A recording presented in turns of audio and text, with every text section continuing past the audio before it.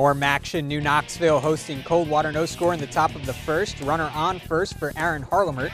The senior rips a line drive to left field. Kyle McKibben, who was running on the pitch, advances to third. So runners at the corners for the future Toledo Rocket, Malave Bettinger. He rockets this one over the center fielder's head. It goes all the way to the wall.